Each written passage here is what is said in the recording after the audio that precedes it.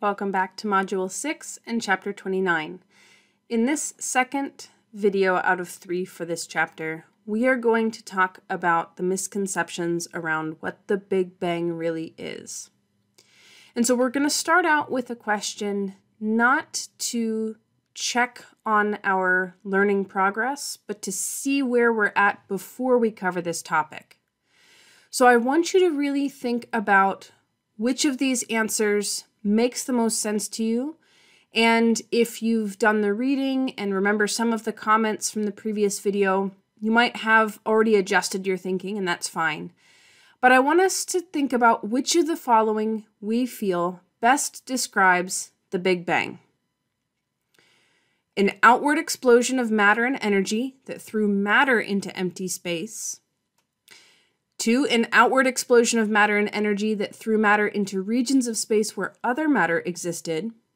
Or 3, the expansion and cooling of the universe from an originally hot, dense state.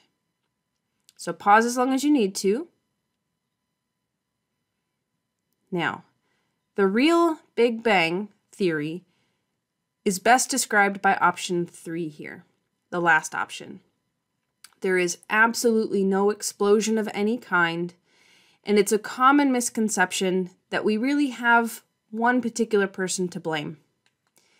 In the 1940s and 1950s, there were 2 competing cosmologies. The steady state model, which was primarily led by Fred Hoyle, and the expanding universe model, primarily supported by George Gamow. In the 1950s, there was a radio interview by Fred Hoyle, and he gave it he was talking about his much better model, the steady state model, and referred to the expanding universe model very disparagingly as the Big Bang. And British slang, if you start to think about that, that's an even worse nickname than we might think. The nickname stuck. George Gamow fought back in a written interview later and called the steady state model the little pop. The problem is, Hoyle's model has been proven wrong for decades. And so he has disappeared from the public conscious. The little pop model has disappeared from the public conscious, but the Big Bang stuck. Now there's a TV show named after it. We know about that phrase. It is a really bad nickname. Nobody who supported that model would have ever called it that. What we really should be learning about is the expanding universe model, but thanks to Hoyle and his flippant remark, we are stuck with a really poor nickname that does not describe what's going on. So, the expanding universe model. That already is a better fit because it tells us that the model describes a universe that is expanding. All right. So, the idea behind the Big Bang is that that phrase describes the initial moment in time at t equals 0 seconds. In the first few seconds of existence, the universe was so hot that everything in the universe was just radiation, photons, instead of matter. It was extremely hot and dense for those first couple of seconds. Now, this plot I want to take a moment and talk through.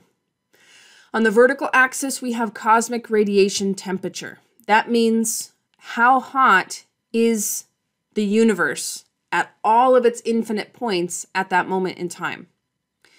At the bottom is 0 all the way up to 10 to the 31st, which means a 1 followed by 31 zeros. We don't even have an easy billions, trillions, zillions term for that. Along the horizontal axis, we have the time elapsed.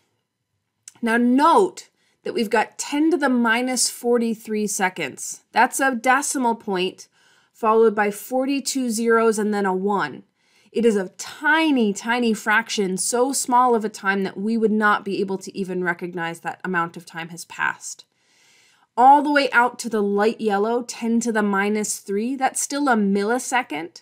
That's still too fast for us as human beings to fully process.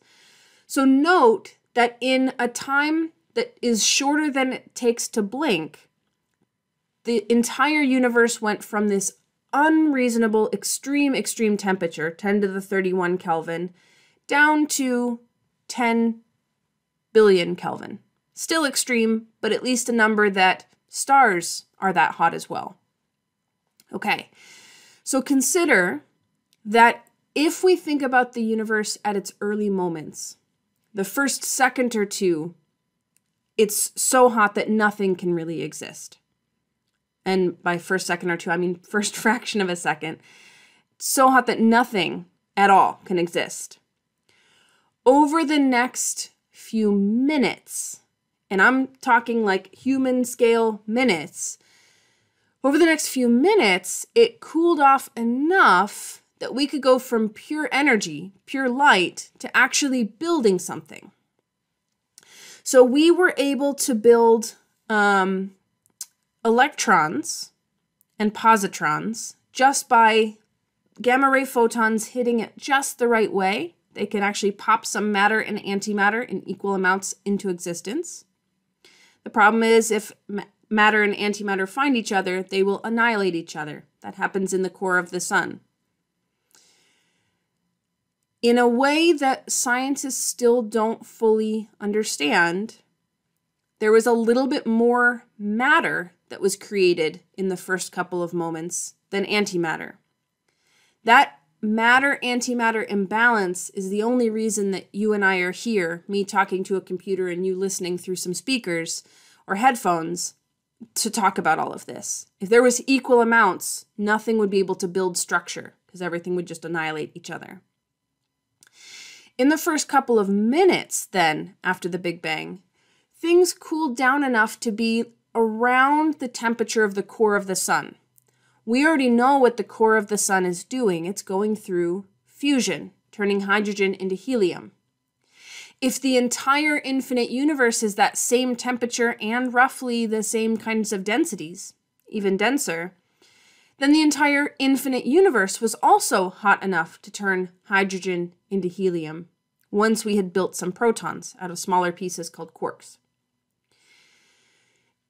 After about 3 minutes, things cooled off enough that fusion was now no longer possible, and we were kind of stuck with the amount of stuff that had been made in that time frame. Okay? So now what we end up with is, if we think about going forward in time, it's kind of like going from the core of the sun outwards.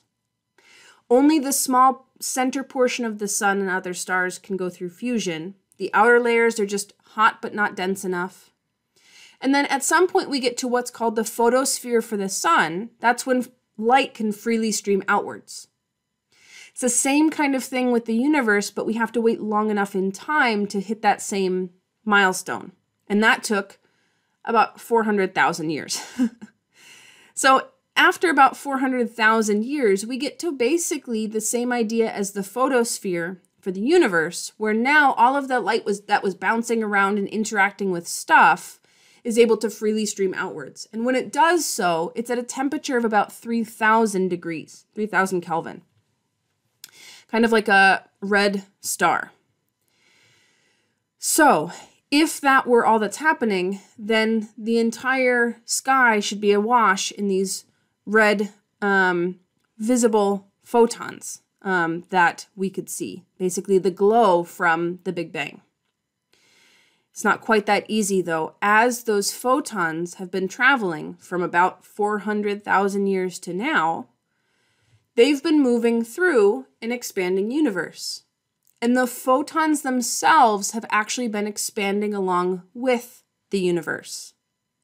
We now have a third type of redshift, an effect that can cause wavelengths to go to longer wavelengths. The first type was back in chapter 5. We talked about Doppler redshift and how Doppler redshift and blue shift are caused by the motion of light away from or towards an observer. You can have both redshift and blue shift with Doppler effect. Gravitational redshift was introduced very briefly in chapter 24 when we talked about black holes.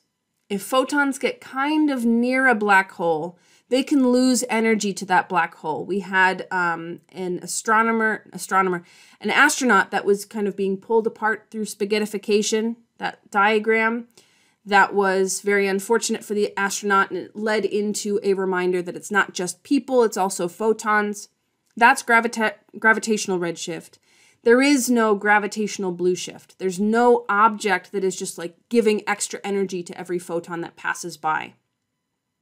And now we have cosmological redshift. This new phrase is underlined here. This is when photons that have been traveling for long distances are stretched out because the universe is expanding. It's kind of like stretching a rubber band that has a wave drawn on it, or our balloon analogy here. There is no opposite. There is no cosmological blue shift, because that would involve photons going through a collapsing universe, and we don't have that. So in astronomy, we have 3 types of redshift, but only 1 type of blue shift. Please keep that in mind as we continue. Okay, so these photons are no longer visible light photons if they've been stretched to longer wavelengths and lower energies. We need to think about what it is we're looking for now. Before we do that, though, I want to remind us that we can think about time in the universe passing as if we're going through the layers of a star like the sun. We're at a point early on in the first second or two where everything's hot enough to go through fusion. After a couple of minutes, it's like we're in the outer layers of the sun where it's still very hot and the photons are bouncing around and not able to freely stream. And then at some point, about 400,000 years after the Big Bang, rounding, we get to the same idea as the photosphere of the sun. The photosphere of the sun limits what we're able to visibly take pictures of. We cannot see the inside of the sun. And in the same way, we cannot see further back in time than this glow that we're about to talk about that came 400,000 years after the Big Bang. The book also likens it to a cloudy day. We know there's more sky above those clouds, but we cannot visibly see it. Now, when that cosmic background radiation was emitted, it was emitted as if it were a blackbody curve. We are still talking about the same kind of physics. The whole universe was hot and dense to make a blackbody curve that peaked at that point at 3,000 degrees. It would have been like a reddish star.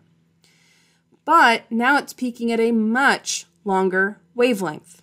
So instead of visible, it would have shifted into the infrared. It's had so much time, it's shifted further away. And so what we have is the cosmic microwave background, the CMB. That is a very important term and phrase, so it's worth writing down.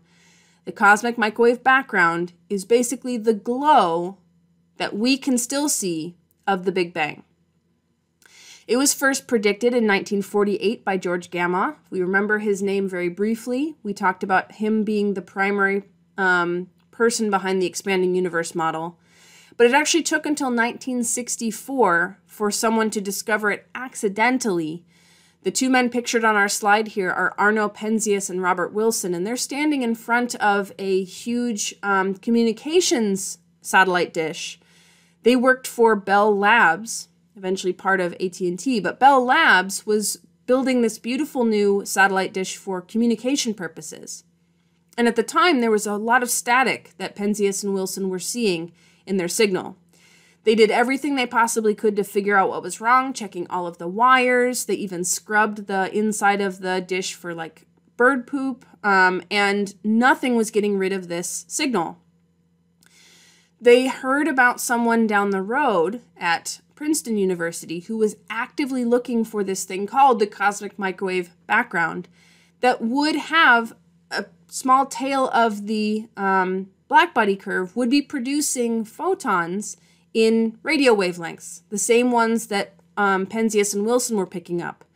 So they quickly wrote up their discovery, unfortunately for Robert Dicke at Princeton, and they won the 1978 Nobel Prize in Physics for it. So the Nobel Prize comes with like $1 million, and so that's not so bad for having to scrape out pigeon droppings from a satellite dish. The current cosmic microwave background peaks at a temperature consistent with about 3 Kelvin, 2.7 Kelvin. And I want us to recognize that the shape of the cosmic microwave background is exactly the same overall general shape as the black body radiation that we talked about in Chapter 5. Any hot, dense object will produce black body radiation in some amount. That's human beings. We peak in the infrared and we don't make very much of it. The sun, it peaks in the visible and it makes plenty of light in this same curve that we've seen before. Incandescent light bulbs and the early universe was hot and dense enough to do this too. The cosmic microwave background peaks in microwave wavelengths, and that's why it gets its name. Now at this point then, we have moved a couple of steps up in our ladder of understanding. This is the same picture that we had at the end of our previous video, and now we're a little bit higher up this set of key ideas that we need to take out of Chapter 29. So the yellow step, started hot and dense. That is the single statement that we really want to make sure is in our mental framework about the Big Bang. There is no explosion. There is no single point that went outwards. The entire infinite universe at all points was hot and dense, and over time it has cooled off and gotten less dense. That's the expanding universe model that got nicknamed to be the Big Bang Theory. And the glow that we see of the cosmic microwave background is absolutely key to being a strong piece of evidence to support the expanding universe model and to completely rule out the steady state model that Fred Hoyle was so proud of. Not many of us have TVs around anymore that are old enough that if you turn to a channel that doesn't exist, it's just that pure static from any dish that you might have outside. But for those older TVs, ones that aren't digital but picking up an analog signal, some of that static is actually the cosmic microwave background affecting the signal. So it is possible to pick up the cosmic microwave background with the right equipment just on the ground on Earth, the same way that Penzias and Wilson did. And it comes from every single direction on the sky because it's just showing us the leftover glow from the early universe. So a lot to think about in this video too, and I will see you in that last video.